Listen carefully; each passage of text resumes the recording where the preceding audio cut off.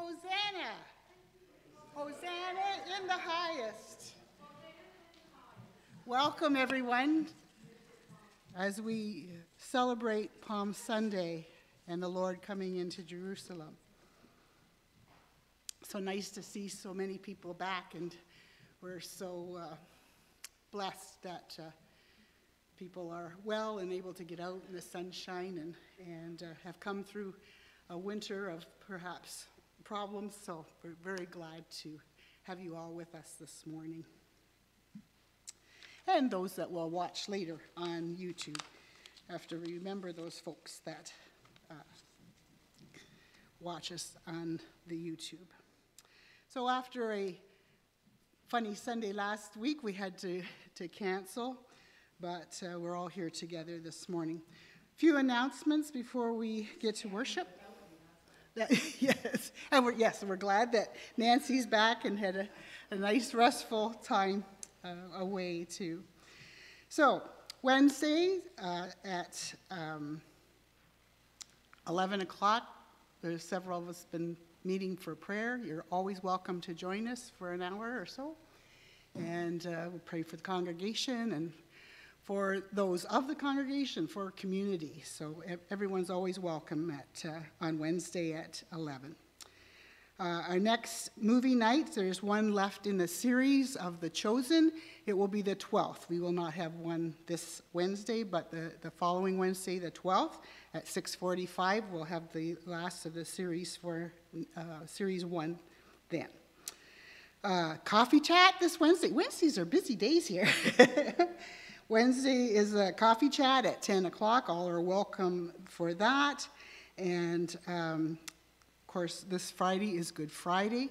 And St. Paul's, our sister church at 526 Carluke Road, just up the way here, service at 10. Okay. And, oh, yes, and communion at 10 at St. Paul's. And for session members, session tomorrow night at 7:30 here at the sanctuary. All right, let's have our call to worship.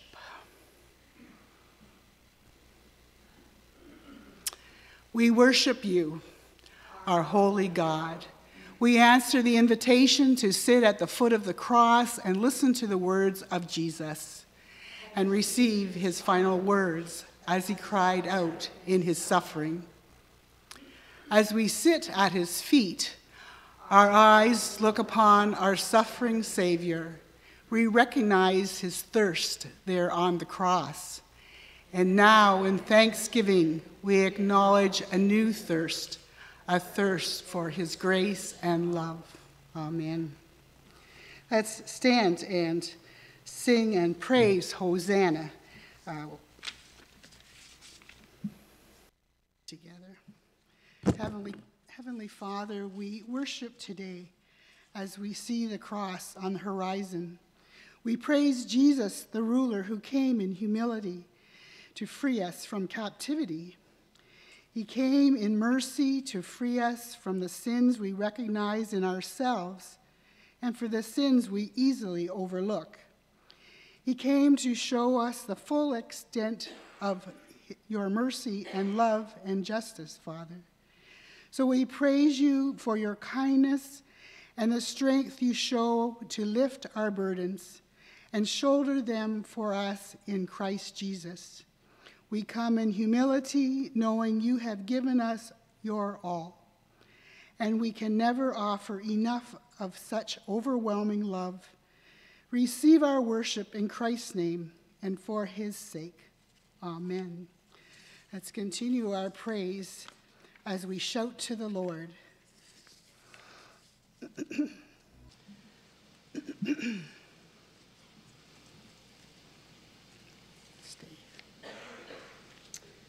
Time of during worship that we give thanks, and through our mission work here at Knox and individually, I know people have their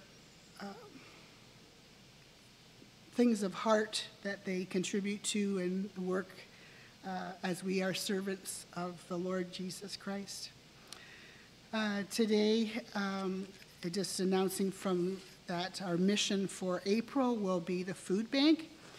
I know that each food bank and everywhere are struggling, so whether it's monetary or the basket is always at the front of the church, and there's usually always something there to go over to Christ Church where the food bank is for this area. So that is our mission for April. Let's give thanks for our gifts. Lord, today we are reminded that Christ offered his life on the cross for us. Now it's our turn to offer God our gifts in gratitude, trusting God to use them to create new life in Jesus' name. Gracious God, when we remember Jesus gave his life for us, our offering seems so small, yet Jesus shows us 5 loaves and 2 fish can feed a multitude. A man dying on a cross becomes living bread for a hungry world. Bless these small gifts with your goodness so that the miracle of Jesus' love continues to amaze the world. In his name we pray. Amen. We'll have our liturgy, Easter liturgy now, and Peg will lead us in that.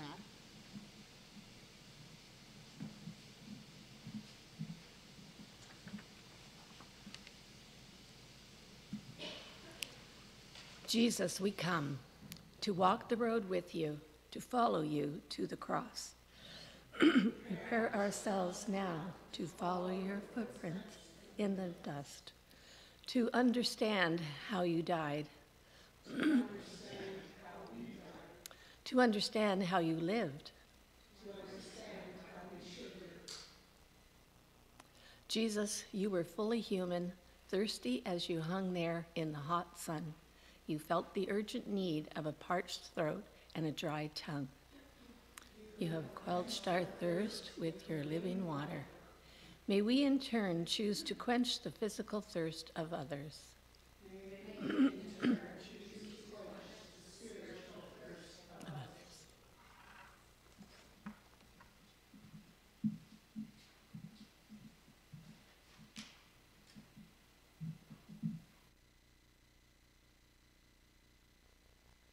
Well, we have entered Holy Week. It begins with Palm Sunday. It moves to Good Friday, in which we can worship together with our sister church, as Diane noted, and we move toward Easter.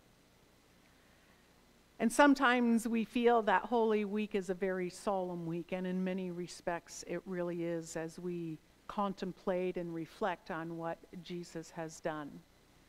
That here on Palm Sunday, we remember why we have palm branches.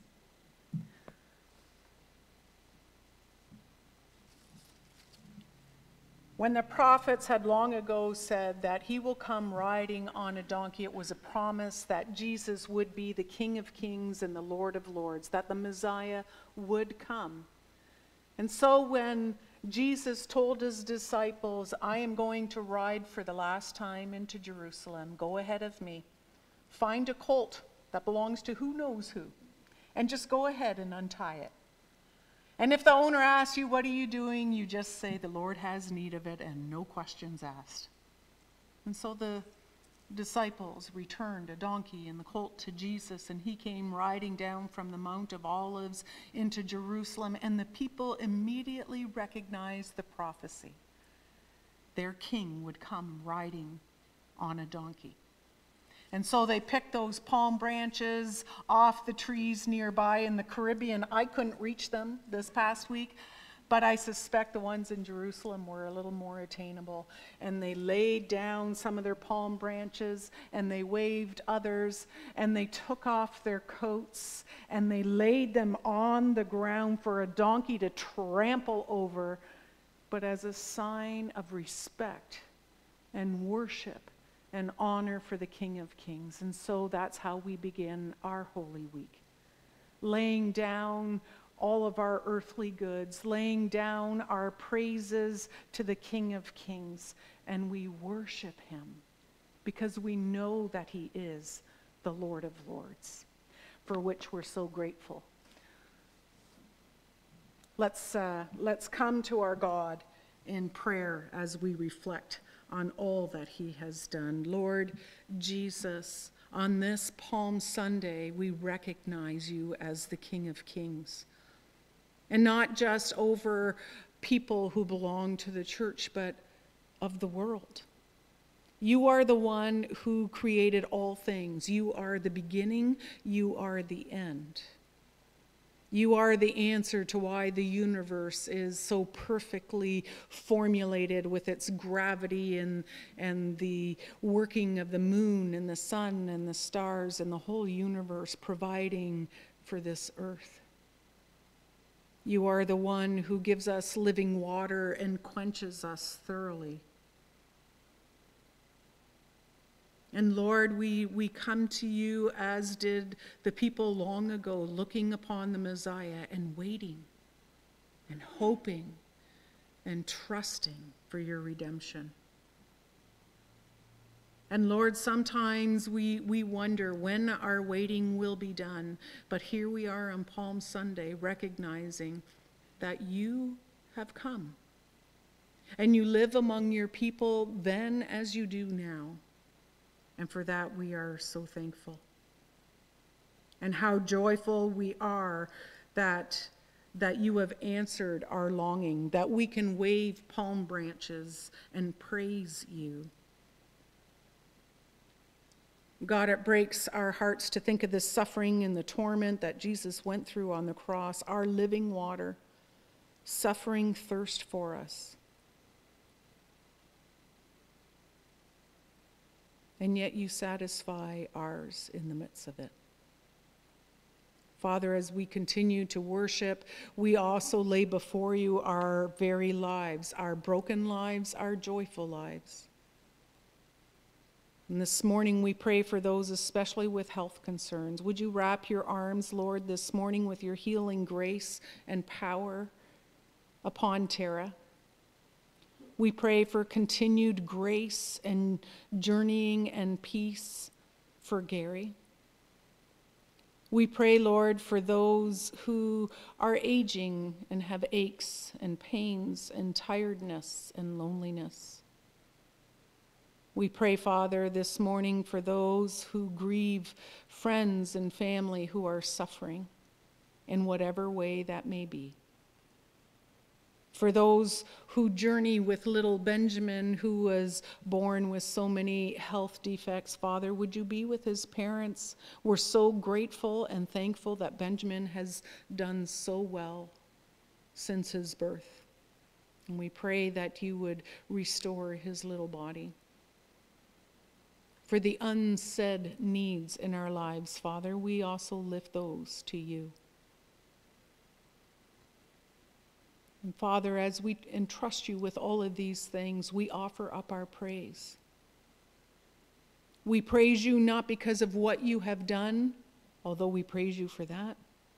We especially praise you for who you are,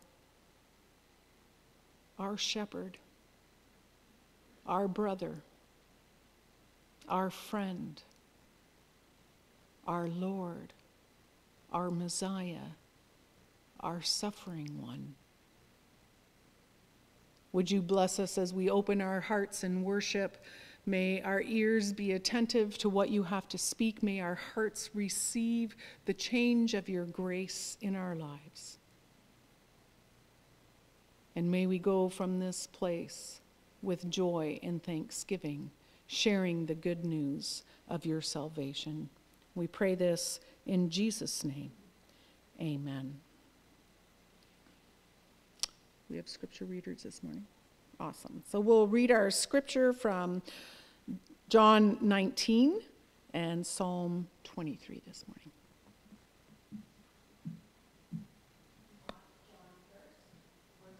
Either way.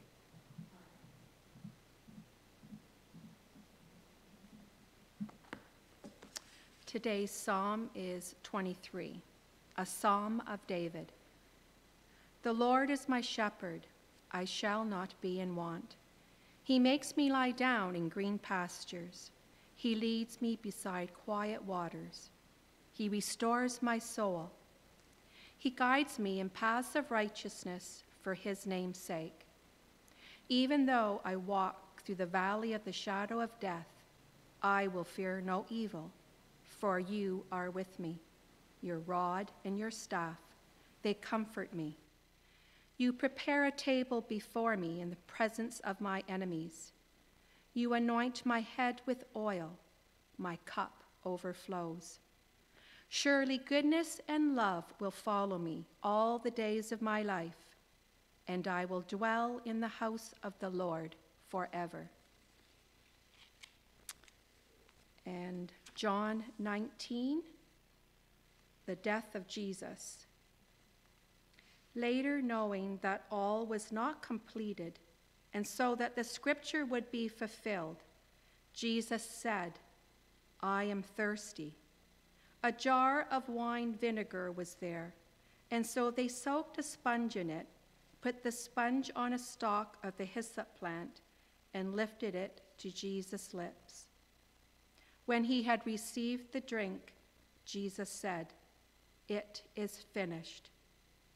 With that, he bowed his head and gave up his spirit. Here ends the reading.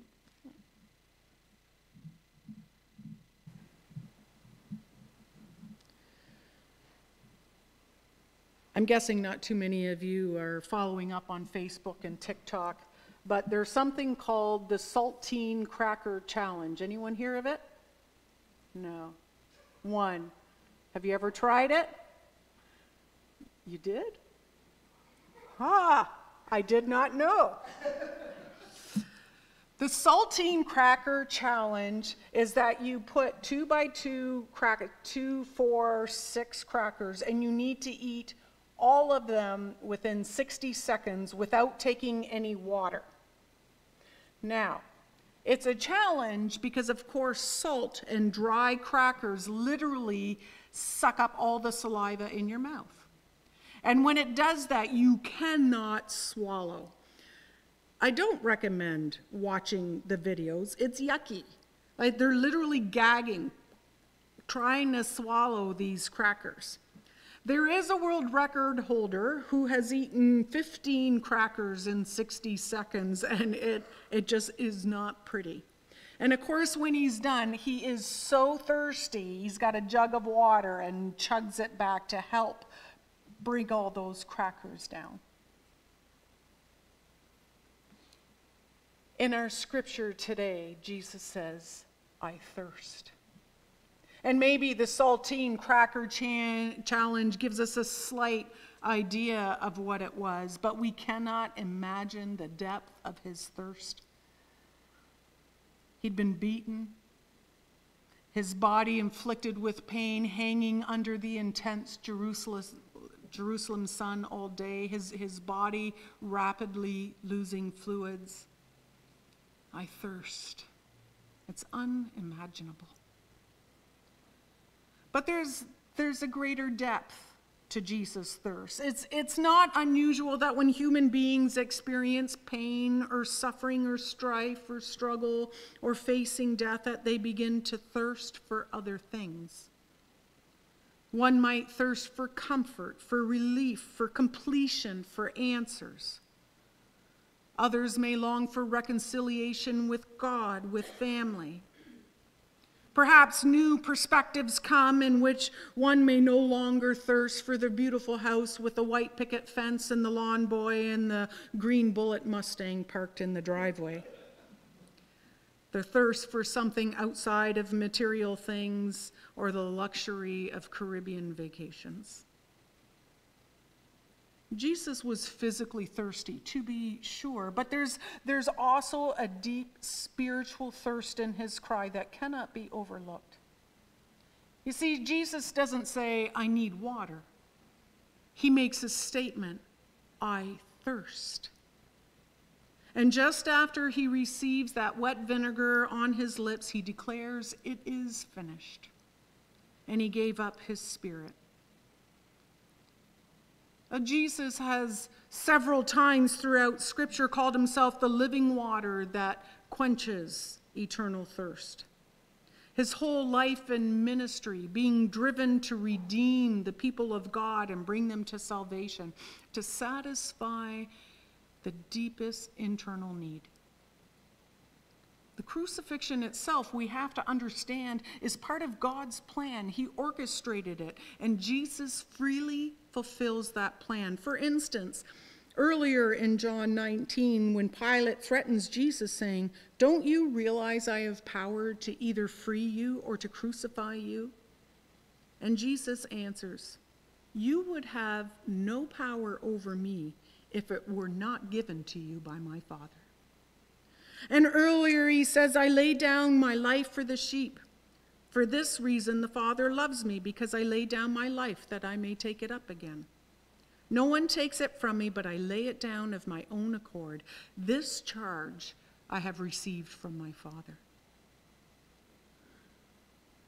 So Jesus wasn't necessarily thirsting to feel better. Jesus also thirsts for you and I, for all people, for all nations. Listen to how far, or see how far we've already come as Christ speaks to us from the cross. "I thirst, I long for you to be forgiven and to forgive. I thirst for you to know God and the Son whom he has sent, that you might have eternal life. I thirst that you would be one as the Father and I are one, be the family of God. I thirst for healing for your laments and your pain. And today I thirst for all of you to find the redemption and salvation of God and have abundant life." What is it that you thirst for? And how do you satisfy that thirst? You see, Jesus this morning is inviting us to come to him, the tree of living water, the fountain of all good, the shepherd that guides us to the water of life, the one who says, "Believe in me and out of you will flow living water," to name just a few texts that speak of Christ's nourishment in our lives. The Good Shepherd invites us to hear and receive the assurances of Psalm 23, which Kathy has just read. And I encourage you to memorize this short psalm. Encourage your grandchildren and your children to memorize it. "The Lord is my shepherd. I shall not be in want. He makes me lie down in green pastures. He leads me beside quiet waters. He restores my soul. He guides me along right paths for his name's sake. And even though I walk through the valley of the shadow of death, I will fear no evil, for your rod and your staff, they comfort me. You prepare a table before me, before my enemies. You anoint my head with oil, and my cup overflows. Surely goodness and mercy will follow me all the days of my life, and I will dwell in the house of the Lord forever." An assurance that our every need, our every want is met in Jesus.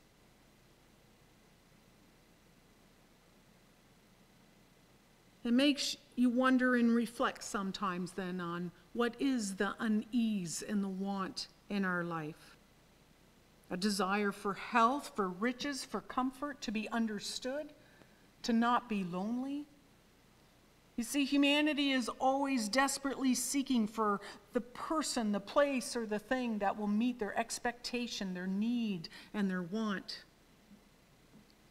And it's not that any of those desires are wrong, but they're secondary to finding rest in God, who provides and nourishes your deepest inner need.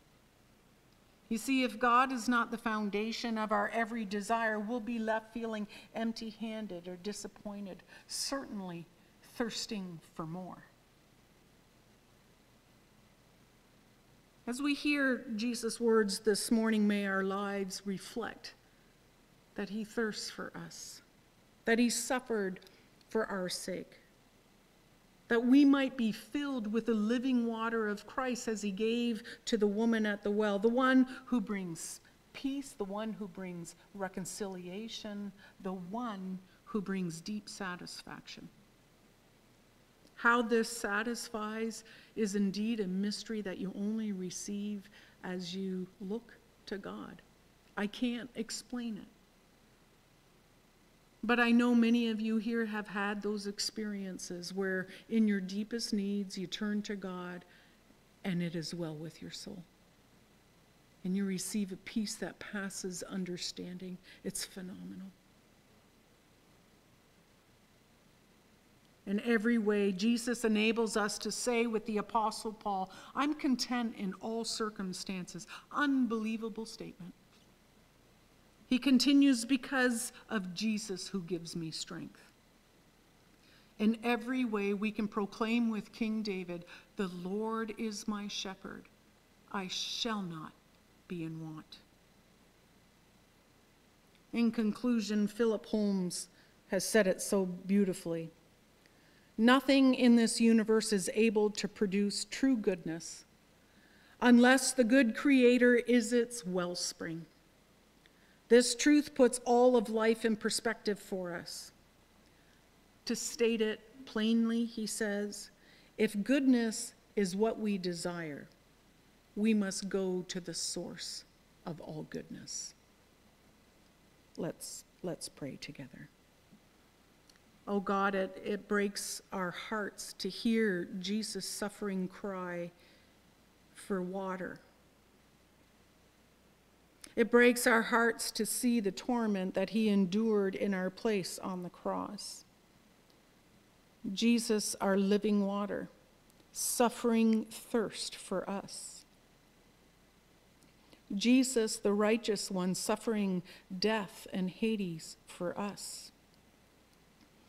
May we, on this day and the days to come, again and again drink deeply from the well of living water that began to flow from Jesus' blood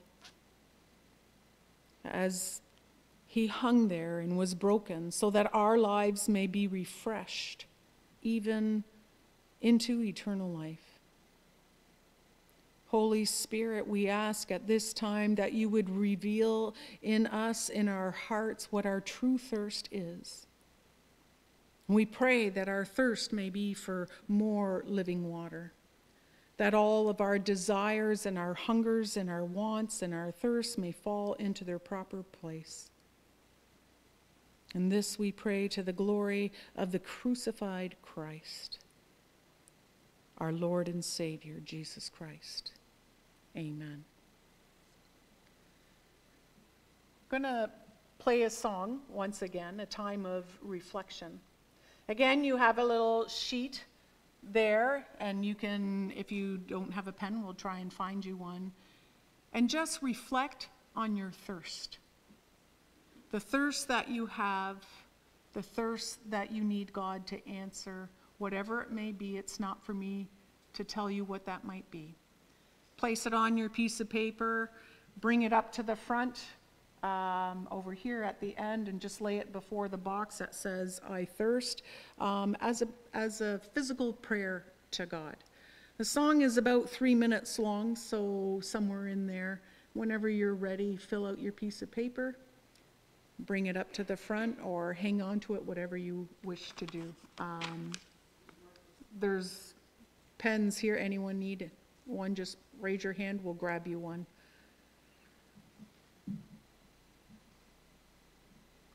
Let's pray. Gracious Father, we respond to the work of your Spirit in our hearts, knowing that in all your goodness, we have no need of want. You are our provider, our protector.